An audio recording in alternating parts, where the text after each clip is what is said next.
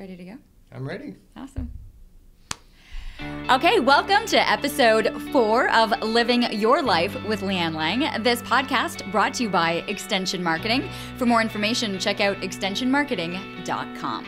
Okay, so what does your medicine cabinet look like?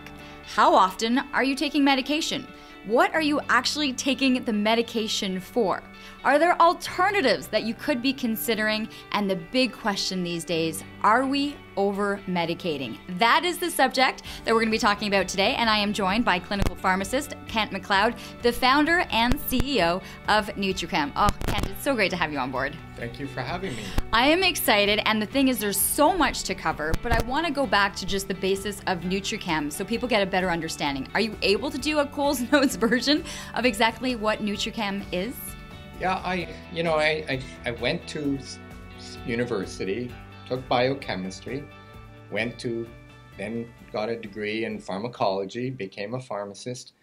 And I remember I always tell people, I said, what if to go to a pharmacist and actually have him give you the truth about what's effective and could harm you and not be biased or look at everything. And compare everything, be able to compare everything, whether it's exercise to the effects of a drug, or food to the effects of a drug, or a nutrient to the effects of a drug. Why don't we have access to that? And the astounding thing was that people were surprised by the novelty, and still are to this day, but the novelty of actually someone having that interest. It's very bizarre that that's a novel idea. Well, NutriChem has established itself, and as you mentioned, it's been over 30 years that you've been in business. So when people are coming in, is it the pharmacy aspect? Is it the clinical aspect? Like what information or what product are they then going into it with or coming out with? The problem is that people have preconceived notions about pharmacy, right? Don't you just take the pills from the big bottle and do what other people tell you to do? From our perspective, a prescription or your diagnosis from anybody, whether you'd self-diagnose or someone diagnoses you, is just the beginning. Your choices of what you do with that diagnosis should be actually being made according to really good science and of all the options that are available to you. But that's not what happens. So a prescription to us is just the tip of the iceberg, right? Is it the safest thing, the most effective, the most cost effective? People are completely unaware of the real data or science behind, or the marketing and the machinery behind what people are actually getting. It's so disturbing that sometimes I go, this can't be happening, and it happens. There's big pharma business. There's the money that pharmacists can make just on filling out prescriptions. So let's go to the consumer, to the individual. What responsibility do they need to take when they go to their doctor, they talk about their symptoms, they try to figure out what is happening, they come out with that piece of paper with the doctor's writing that we can never read, and we take it to our pharmacists? What are the questions? What do we need to be thinking about and asking as we're going down this path? Well, the problem is, the biggest problem is how are they going to be actually being aware of some of the profound misinformation from the doctor to what you're going to get as a piece of paper. I mean, the misinformation is so profound that it shakes you to the core. Can you give me an example of that? Like, what kind of misinformation are we getting that we're so not in tune with it? I'm currently right in the middle of this right now. So I have a lot of Europeans that use my products. So I have a multinational business, and I specialize in trisomy 21, autism, and inborn errors of metabolism. So I have a very big biochemical lab that helps with people with specific disorders. And we make customized compounds for these people all over the world. So it's a very cool thing that I do. Now, in Austria, they just released a document saying that and all our parents in Austria are concerned because the European Union has released a statement saying, cautious, vitamin B6, there could be potential harm with vitamin B6, okay? So of course, parents are going, what? I'm giving my kid vitamin B6. My doctor's telling me it could be causing harm. Okay, so that's one piece of information. Now, the context of that is that in a woman who is on a oral contraceptive or birth control pill, she is 75%, 3 out of 4 women who take a birth control pill are vitamin B6 deficient. Okay? That's proven. Okay. I didn't know this. Okay. And vitamin B6 is essential for what? Anxiety, mood, right? Mood regulation. It affects blood sugar regulation, cognition. So 3/4 of the women, a young woman, is B6 deficient. B6, in meta-analysis, not in one study, but in repeated randomized control studies, so-called the gold standard, has been proven to be effective for mood and depression in young women. Okay? Now, so we have something like vitamin B6. It's proven to be deficient in young women. We then move to the big pharma side. Okay. What happens if your young daughter, I have 3 daughters, is diagnosed with depression, right? You go to a doctor, the odds are very high that she may be given a prescription for an antidepressant. What is the evidence of antidepressants? Do you know that there's an act in the U.S. called the REAT Act, to Recover Invisible and Abandoned Trials Act. So what they did was they showed that the major antidepressant study done in the U.S. on adolescents with antidepressants actually was fraudulent, and they neglected to show that the drugs, the antidepressant drugs in adolescents, okay, was not effective, and they minimized by up to 22 times the risks and harms associated with antidepressant drugs in adolescents. So they were fined. Ms. GlaxoSmithKline was fined $5 billion for this fraud. But this has been going on and on with antidepressant drugs for years. And I thought, okay, well now they're fined for this fraud, these drugs that are harming kids, right? That have no evidence, they don't work better than placebo, and increase risk of suicide by up to 14 times, have all these terrible side effects. Surely, we're going to find out about all things like vitamin B6. No, we still have unbelievable governments saying vitamin B6 can cause harm. And it even gets more sinister, because if you actually look into B6, you're going, well, my parents go, how could this be true? There must be some evidence that actually B6 causes harm. Well, actually, where it causes harm is as you age, you lose the ability to convert B6 from a vitamin or in your diet to the active form because of changes in your gut chemistry. So actually what happens is that as you become more older and frail, you actually need to use the active forms of vitamin B6, because if you don't, you're more prone to actually trigger more B6 deficiency using the wrong kind. So that's all proven. And when you use the active form, it works better. And oh, by the way, it helps with cognition, depression, anxiety in the elderly. And you begin to go, but you're saying that it's causing harm. You're not only not taking the fraudulent action of big pharma giving drugs to young people, you're throwing out ridiculous misinformation about vitamin B6, which is deficient in an adolescent if she's on birth control 75% of the time. And you go, how can this be? I'm not making this up. Like almost to the point where people are going, Well, how could that be true? Because it would create a scam on a huge scale, and go, yes, they were fined $5 billion for scamming people on drugs and kids. I mean, but this isn't something that we're reading about. One of my kids' classmates actually killed himself on initiating one of these antidepressant drugs when they were growing up. And I'm going, I knew about this stuff. It wasn't, but they showed this study to the parents who have the horror of having one of who was a healthy, no history of mental health. So these parents are going, well, he broke up with my girlfriend, and now my doctor gave him some pill, and then he went and killed himself. And then they're telling him the pill had nothing to do with it. The antidepressant had nothing to do with it.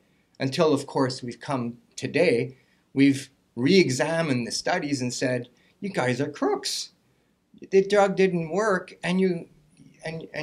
so something like B6, vitamin B6, can you imagine, right?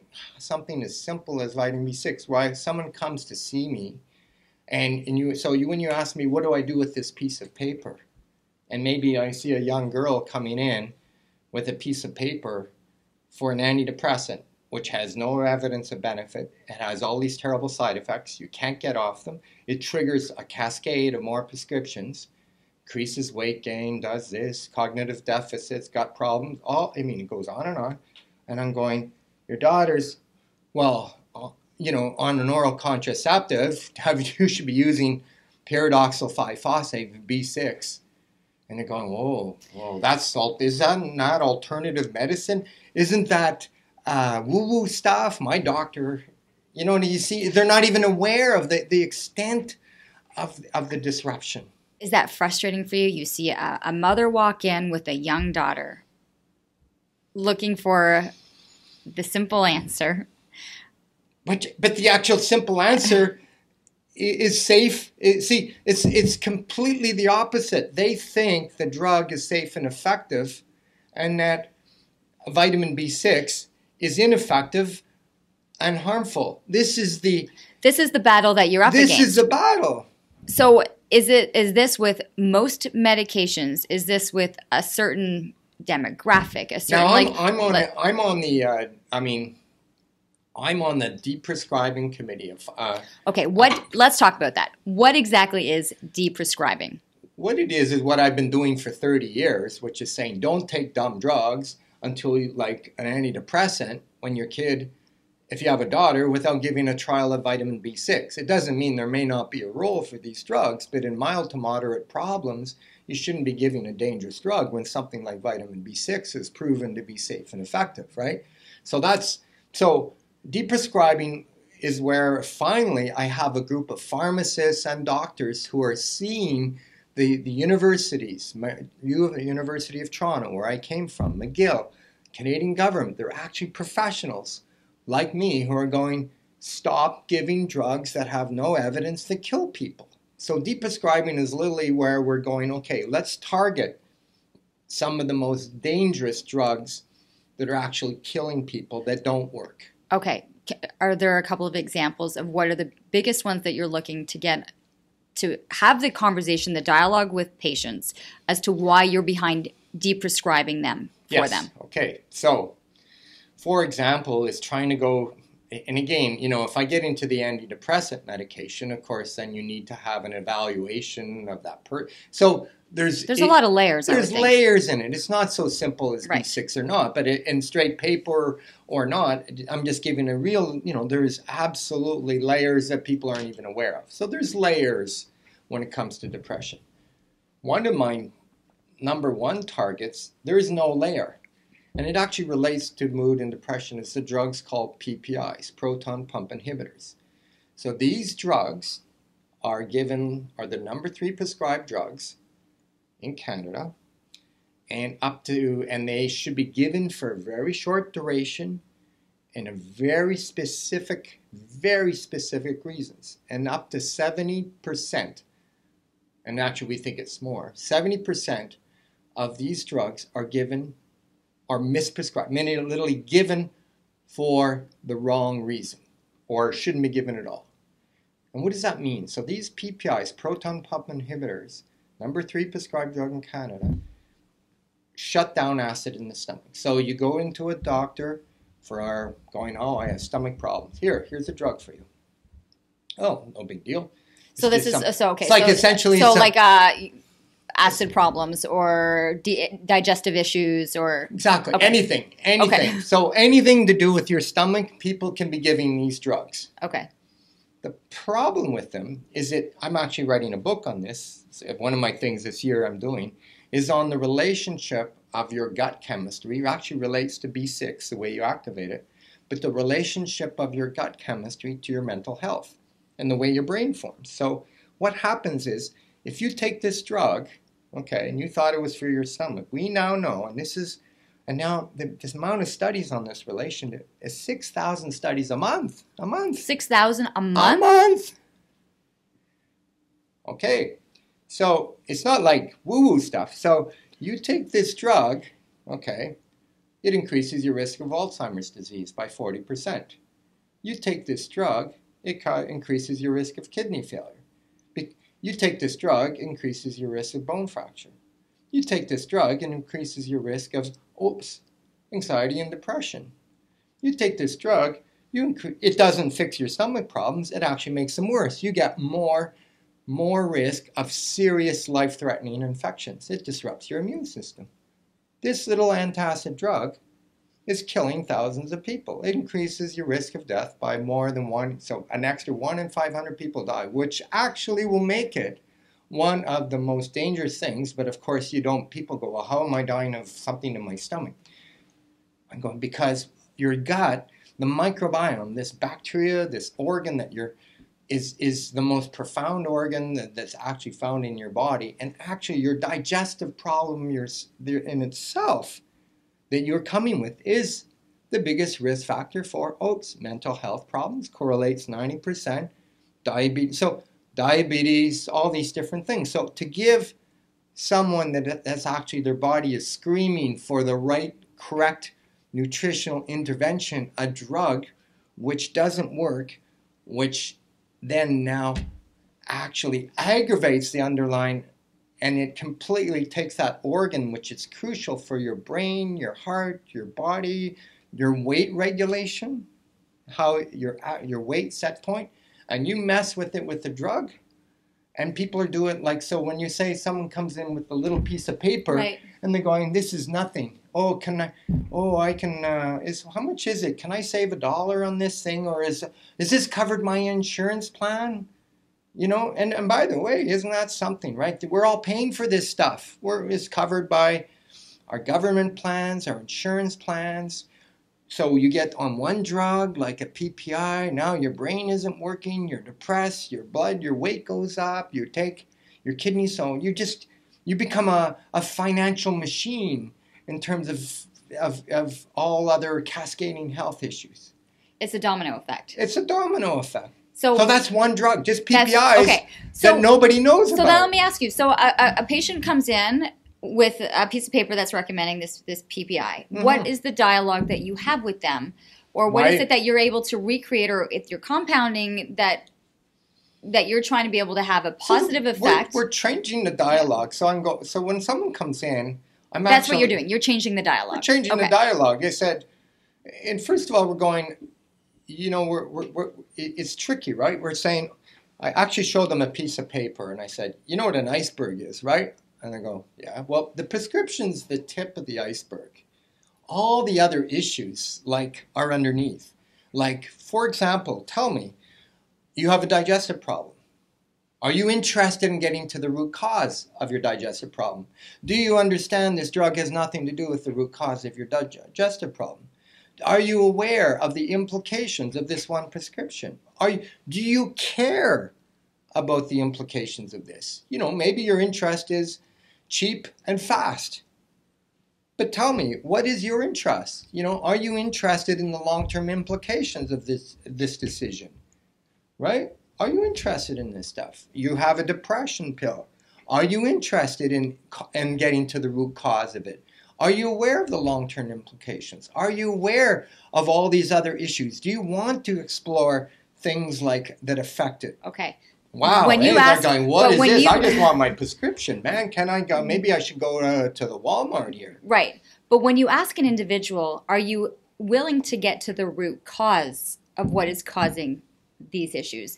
That, for many people, is the most difficult aspect of dealing with their health. So, correct. What happens when you ask them that honest question? Well, what you're trying to do is at least find out what their head is at.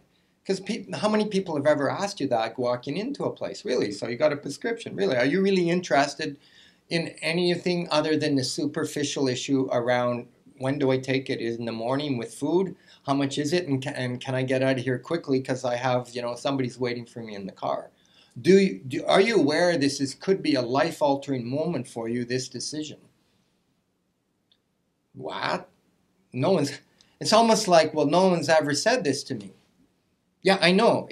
That's the tragedy of this, is that no one's ever said this. Why do you think we have drug crises? Why do you think we have all these problems with drugs? Why do you think drugs are one of the top killers of people? But we always think, well, I'm going to a really good guy. He wouldn't hurt me. I said, no one's hurting you on purpose. This is the evidence. Do you want to hear it, or you're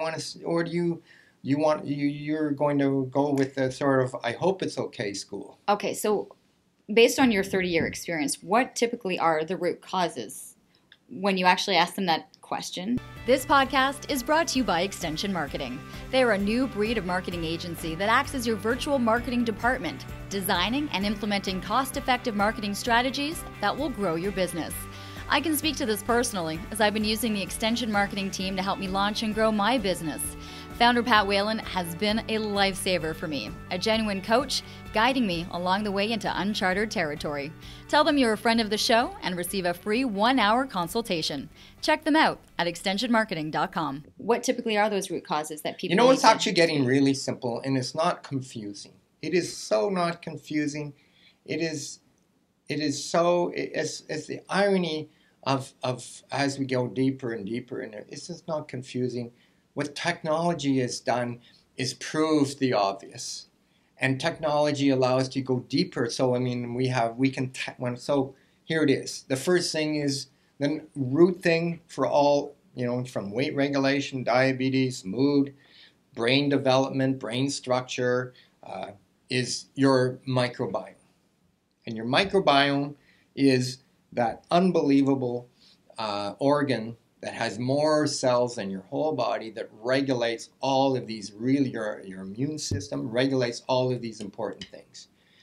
Now, the problem is you can't fix a microbiome with a pill. You know what I mean? With a magic a pill. People say, well, maybe isn't that something probiotics? I'll go, yeah. The problem is 3/4 of your microbiome are bacteria that die outside the body. You can't take a pill for those bacteria. Oh, okay. So how do I fix the microbiome, which is proven in 6,000 studies per month? Per month, yes. To have these effects. Oh, well, actually, you have to eat less crap in your diet.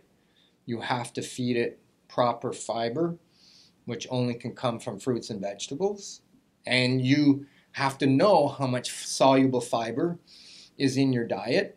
And if you're not getting enough, you have to actually get more. So, and when you do these microbiome shifts, by the way, it deals with everything. And I actually presented the role of the microbiome in addiction to the biggest addiction conference in Canada so I came up and I said, there's 6,000 studies a month. Here's the evidence on this and addiction, and here's how I treat addicts. Imagine me treating an addict by fixing his gut first, and then saying with no medication, with no drugs. Yes. Oh, from a pharmacist, no drugs. No drugs, because the drugs don't work, right? If you're a pharmacist, I'm going, well, hey, I've been using the same drugs and addiction for 30 years. We're now into harm reduction therapies. Meanwhile, if I fix your gut and your microbiome, your cravings and your addictions go away. Can you believe that? I want to believe that people can change the mindset of... So that's, you just see, but you can't do it without, I have 3 nutritionists on staff. I said, you need to fix what you stick in your mouth. And if you do it for 30 days, I'll change your life. 30 days. but they need support, right? They don't know how to. So first thing is, is food. Well, first Sounds thing, no, crazy. first, How crazy is this, right? I'm sorry. First thing was you asking the question that people don't always ask, and that is, do you want to get to the root cause of why it is that you're taking the medications in the first place? Right. That often doesn't happen. No. And then from there is, as we mentioned, that domino effect. So, you talk about your lab and your place, like you have 3 nutritionists on hand, because if you're going to have this discussion, you better have the backup. That's the whole problem too, isn't it? Right? If you're going to say you're going to solve the problem, you better have the backup, right? You better have your tools. So the first layer is your gut, and understanding you can't just go, you get it in your diet. You have to go, no, soluble fiber, which doesn't go in this end and out the other end. It actually grows those 3/4 of the bacteria that improve your brain, your mood, your energy, your weight regulation. I mean, you fix your diabetes certain types, and you have to do it. It prevents, oh, by the way, you're not getting enough according to the Canada Food Guide, which nobody gets, so we're just following food guide. But you got to do it. And then when you get all these good changes, you lock it in with fiber. And if you have to throw a scoop of fiber in, big deal. You have these monster 12,000 square foot stores. You try and find some fiber that isn't, I know, we found some fiber, but it's all sugar. Oh, what a great idea. Don't get me started on the sugar. Okay. Well, of course, we're covering you that. cannot grow a healthy structure with all the sugar that's hidden in our food supply, right? Which is another topic, but it is not. It's on point. Sugar disrupts the microbiome. The next layer is nutrients, right? So then there are individual biochemical, nutritional, microbiome issues that affect your nutrient status. So yes, if you're a certain risk group, like a young female, you should be supplementing with pyridoxal, or an elderly person, or all these at-risk groups. You should be supplementing with the appropriate nutrients because they're proven to be effective and without any risk. Okay, that's your next layer. The next layer is hormonals, right? Like, what's your thyroid doing? What's your hormonal status? What's going on with your adrenal function? So you just move up. And then that's all in the context of your genetics, right? How does your body, how is and we're all very different, right? We're all different. Yeah. And how our gut works.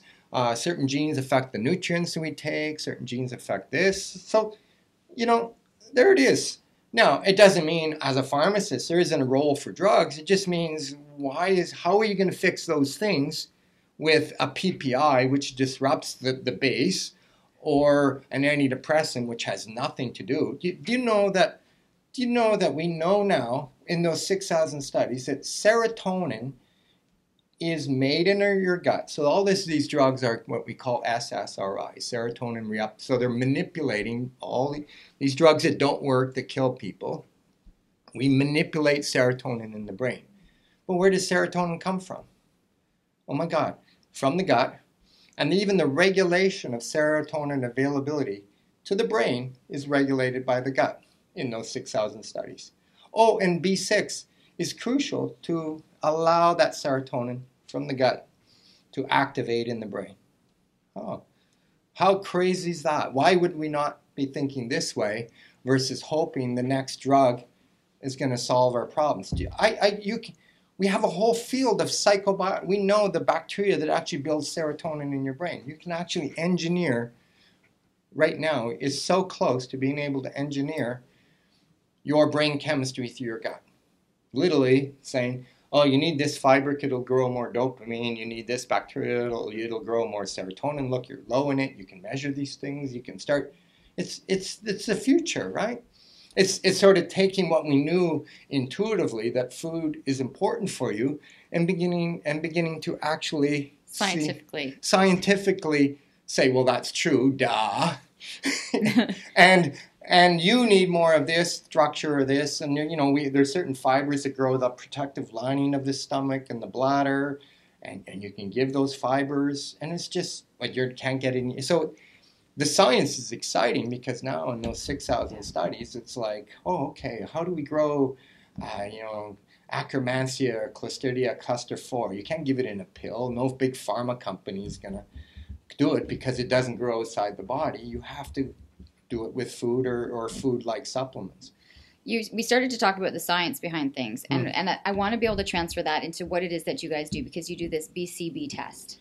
What well, is that? in my world, I think that this, in my world, when I speak to someone, I just find it more efficient to have all the information from them about their nutrient status. We can begin to probe the microbiome. We can see which bacteria. So we know that certain guts are creating unhealthy, what we call xenobiotics, or products that are disruptive to the brain and the body. So we can see disruptions in the gut. I can see if you're iron deficient, B12 deficient, B6, B1 deficient. You just, why spend time chatting with you if to me it's a life and death conversation. We spend millions and billions and trillions on cuckoo drugs, but when I want to see you, I'm going, okay, why don't we have the science of what's actually in front of me? What's your hormones? What's your thyroid? So that I'm having a legitimate scientific discussion about where we start. Okay, so what does this test do? I measure your microbiome. Okay. I probe of the microbiome, all your nutrients, your hormonal status. Those bases of health, right? So you'll be able to monitor and see it. Yeah. And then what are you able to do with the results? Well, then we are able to target, your diet more so than we would without that information. We can target why do you take, if your B6 is, we can target your nutrients. We're adding genetics. We can target your nutrients according to genetics. What about a woman going through different life changes, going into menopause? It's fascinating, and it starts to make sense, right? So, I've been talking about hormones in women forever because, again, why are you giving women antidepressants, which have terrible side effects, don't work very well, relative to giving the correct hormones, which through misinformation are perceived to be harmful? So actually the correct hormones don't increase risk of cancer and improve all the symptoms that a menopausal woman would have. So to me, it was back in those days, and it was 20 years ago, it's like, well, give safer drug, it's an evolutionary than an unsafer drug. Today, we wouldn't give any hormone to a woman until we fixed her microbiome, because we see so many benefits to regulating so we actually have what we call an estrobiome. Literally, the gut regulates your hormonal metabolism and function. So today, if you were having a PMS woman, a perimenopausal woman, obviously I'll give her B6 and whatever. But one of the reasons for that disruption, again, always digging underneath it, right? One of the reasons for the B6 disruption is related to the estrobiome in women. So you change the woman's gut chemistry, her hormonal symptoms can improve dramatically or even disappear.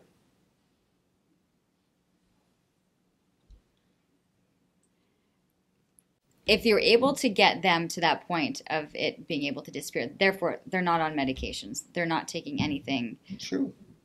Are they taking anything that's been compounded by you? Yeah, so what we trend to do is like what would be in the compounds, right? Yeah, like so what we would do is, because, and the reality is the more information that we have about you, the more you would trend to say, well, you need more of this vitamin or less of this. Even with a woman in menopause, after we've done microbiome work and her nutrients are balanced, her symptoms generally improve. Or then we'll say, oh, you just need a little bit of estrogen or progesterone maybe for vaginal dryness or maintain your bones or to improve your sleep. Mm-hmm. We just need a little touch of something just to finish things off. So everything is individualized then, right? You're not just saying, here's a sleeping pill, here's cholesterol levels improve. It goes to everything, right? So you're not giving all these drugs to manage these symptoms. You're starting from the base up, and symptoms improve, and then you're just left with what's left over. People come often with shopping lists of symptoms. I'm listening, and they think, are you listening to me? I go, absolutely. Look, you've been shopping your list of symptoms to doctors forever, right? Today, we're going to start at the bottom and then see what's left. You see the difference? No, I absolutely see the difference. Can I ask what would happen with an individual who needs to take certain medications, either that are going through an illness? Like what happens with a cancer patient or a patient who is dealing with heart conditions. Like, well, absolutely. how are you able to then, with sometimes the patient dreading having to take certain drugs or medications, knowing that it's life-saving? See, the other side also comes in is trust. Because what happens too in the world, and it's a real problem out there, people then they don't trust anything. I have people that come to me and going, no, you need to take this drug. No, please take this drug. Take this one, please. The evidence is in your favor. Take the drug, please. And you know what? They take the drug.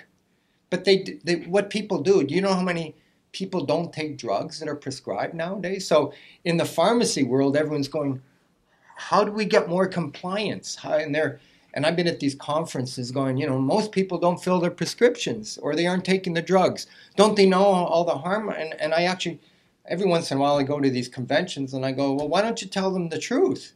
And they look at me like, what? Stop giving them the drugs that hurt them and they will take the drugs that are effective. They look at me like I'm some kind of crazy person. Well, isn't everything effective? No, absolutely not. Why would you give someone a PPI, all these opioids that don't work, PPIs that don't work, antidepressants that don't work? You're drugging seniors. I'm in these groups where the average senior is getting 10 to 15 prescriptions, and we're killing seniors with drugs. Stop it. Then maybe you'll get more compliance with people that are going to trust you. People are desperate, though, Kent. People are in pain. They want. Let's talk a bit about pain, right? Like, so you just want to be able to get. Okay. You want to get through your day. So let's talk about pain. Okay. I love to talk about pain. Again, pain is a perfect example. So, what happens when your microbiome is disrupted? Again, thousands of studies. 6,000 a month. When your microbiome is disrupted, you create this central nervous system sensitivity. You create a sympathetic disruption. Your nervous system, your adrenal system, through direct and indirect messaging is disrupted, triggering fibromyalgia type pains that move around, magnifying pain sensations, right? So we know if you give opioids to people with this type of pain, it's a disaster. That's how people, we go, how do we create the opioid crisis? We were giving opioids to people that shouldn't have opioids in the first place for this type of sensitized pain because it's strictly contraindicated, can't be done. But like you say, people are desperate. So they go, oh my God, I got relief. The drug wore off, the pain magnified. So the first thing is, what is the nature? You know that magnesium is more effective for this pain than any drug, okay? In controlled studies, microbiome is associated 90% and gut disruption with fibromyalgia pain. So what are we going to do now? We're going to solve all this pain and legitimately, if you're suffering, with cannabinoids.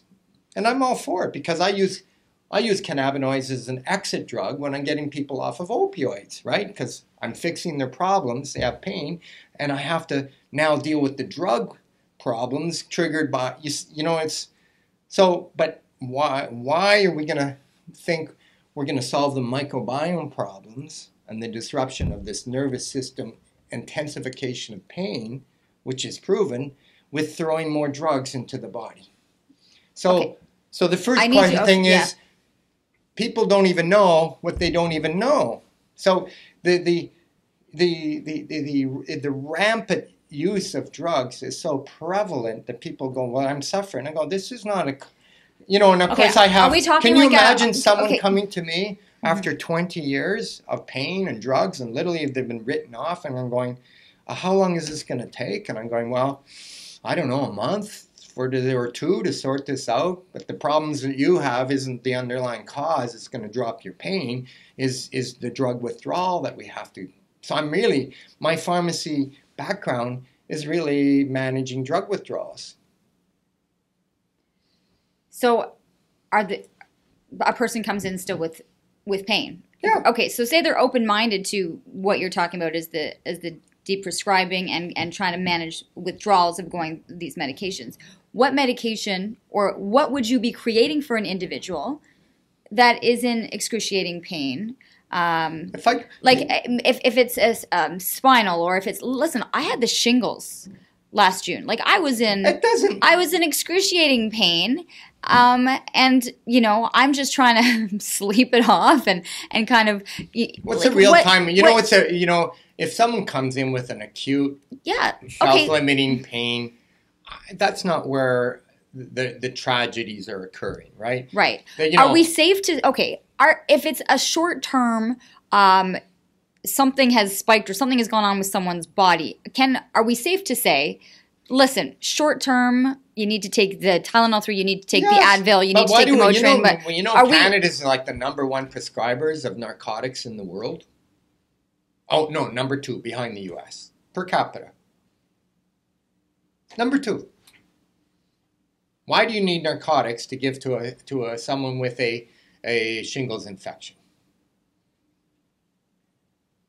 Why don't you give them Tylenol, anti-inflammatories, topical, I didn't get on it. That's what I did. No, you see my point. Yeah. The question is, you shouldn't. When we're so customized in this country to opioids, we have an opioid crisis. 80% of the people on opioids are starting because of prescribed opioids or so-called legitimate pain. What are they doing with this stuff in the first place? So starting even with the smallest things. Yes. The smallest things sometimes are going to be triggering. Yeah. And legitimately, if you have a microbiome issue, what if your pain is going to be intensified with shingles, by the way? Well, okay, let's talk about this, because and I've said this honestly, like my shingles, which happened last June, was the trigger for me and a part of my decision to leave my work. I was sleep deprived. My body had reacted after 10 years of getting up at 3:30 in the morning. I listened to my body, and I chose not to take these pain medications. I mean, I took the Advils and I put on the creams, but I was, there was a part of me that felt how easy it is to fall into that system. And this was coming from a pretty healthy individual in the first place. So I was thinking, gosh, what would it have been like for me to have all these other symptoms than having to deal with this? Yeah. What if someone gave you a narcotic for that, which can happen? But I chose, to not have to go and do anything else. But why is it your choice? Why should you have been presented a narcotic in the first place? Maybe, and again, someone goes into my pharmacy and we question a narcotic. They'll ask me, what do you question me for? You don't think my pain is real? You don't think, you see what I mean? Mm-hmm. It creates all this stuff. Are they defensive? Do you find that they get defensive? Of course we would be, because we have an opioid culture. Okay, but I'm sorry. Like I'm looking at this. Like I worked in a newsroom. I think of when you mention opioids, and I'm thinking what's happening on the streets of the city. No, it's happening in the doctor's offices, in the pharmacies. That's where it's starting. This is where it happens. That's my point. So what is the call to action at this point? When we're having this dialogue, what do you want people to take from this conversation? What questions do they need to be asking? Do they need to be going into their medicine cabinets and going, okay, what exactly is in this medicine cabinet? Do people even do that anymore? Like, what's in there? No, because it's too, just like I'm bringing up the B6 versus antidepressants in young women, it's overwhelming. People are overwhelmed when can you imagine someone coming to me, real case, the doctor's written her off. She's on 700 milligrams twice a day of OxyContin. She had a motor vehicle accident, so 10 years ago. Real pain. Real pain. But her gut is shut down from the opioids. Alcoholics or opioids, their gut shut down. And they go, well, that's just a side effect of the opioids. She had to manually extract stool. Okay. So she comes to see me, and of course the doctor said, you're wasting your time and your money seeing that guy. And she goes, well, you've written me off. There's nothing I can do. You're just going to give me more. You're giving me 1,400 milligrams of OxyContin, and you gave me more drugs for breakthrough pain. can you, like, it blows your mind. I mean, if we would take, you or I to take a tenth of that, we'd die. It's just crazy, right? So she comes to see me, and she's on a PPI because her gut's a mess. So, and I'm going, blah, you know, and all my pain is real. And yeah. I mean, it's so, okay, first thing we're going to do was going to get you off the PPI. Like the drug for her gut. Like how bizarre, like if you think about it, right? What? What does my gut have to do with my pain? I go, wow, fascinating statement, even though it's proven to be directly related to pain. So, what has happened with this patient? Gut improved 2 weeks, drugs dropped, pain dropped 9. She's on like 20, I think 30 milligrams a day, Oxycontin. She couldn't leave the house, working, doing a whole life back, her gut's back, everything's back.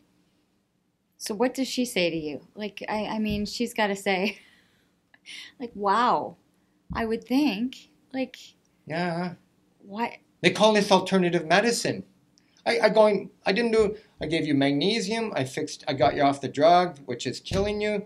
I fixed your gut. She couldn't eat solid food, so I started with our nutritionist team, we started making smoothies, getting the right smoothies to her, so we then shifted like this, and her hormone system had shut down because of the narcotics, so we gave her the hormone. It just supported, and all of those, by the way, progesterone helps with pain, magnesium helps, but she couldn't eat, and so all these different, B6 helps with pain regulation. So all this stuff is shown, or you take more narcotics and die. Do you see? It's the irony in me is like going, why would you do something that has no risk and has a huge proven benefit versus something that's, you know. And honestly, people often are just more like mesmerized that they've been in literally drug jail for years, and they're going, well, how, you know, my pain is really real. How could something, no, this is about the biology of this is the biology of your brain and your nervous system. This is not a discussion of real. If you really want to have a real discussion about the biology of pain, the biology of your brain, then you got to know about the biology of pain and the biology of your brain, because if you don't, you're just going to take opioids and painkillers, which you do know doesn't deal with the origin, does it? Yeah, but my origin was pain. I go, I know, that happened 14 years ago. The propagation of pain is coming from your brain and nervous system. You call it a drug jail. And I'm going to... Drug jail. And because I'm looking at the time, I've got to wrap this up. So I want to be able to ask you, taking that term, the drug jail, and hopefully having people who've been listening to this and kind of comparing it to maybe what they've gone through or what a loved one is going through, what would be your number one recommendation right now for people? Just to have an open mind or to ask themselves certain questions. Well, I think you have to be aware of how important food and what you stick in your body is relative to your long-term prospects and your quality of life, right? And, you know, ultimately, pharmacists and doctors have been trained that food, you get it in your diet, and people, I hear that so many times ago, my doctor says I get it in my diet. So I go, I guess he asked you what you ate. No. Well, with that, see, don't you understand? If someone doesn't ask you, says you can get it in your diet, and they haven't actually asked you what you eat, it's because they don't know or they don't care what you stick in your mouth. Now, that's a message, and why is that? Because pharmacists, doctors have zero training in the relationship of food to health, other than you get it in your diet. I remember I went to this course. I've got 4 years of biochem about what the relationship of nutrients to health. And I had the nutrition course put on for pharmacists by a doctor. And they came in and said, you get it all in your diet, and left. And left. That was the course for doctors and pharmacists on nutrition. That was at U of T, University of Toronto, the course on nutrition for pharmacists and doctors. The guy came in and said, you don't really need this course because you get everything in your diet, and left. So you guys can all go home now. We're trying to change. We're trying to change the dialogue. You had an afternoon off of having to go to classes. This is just the start of the dialogue. I know in time we're going to have some of the nutritionists and some of the other pharmacists and people that are working under NutriChem kind of go in with their expertise. If people are looking for more information, where should they go? Oh, they can come to us. I mean, again, as it get complicated, right? Obviously, it's a little deeper than what you do, but awareness is the beginning, right? Like if one getting this conversation started. Yes. Yeah. NutriChem.com. NutriChem.com. Kent, thank you so much for coming in today. It was a pleasure. And that is a wrap. That is episode 4 of Living Your Life with Leanne Lang.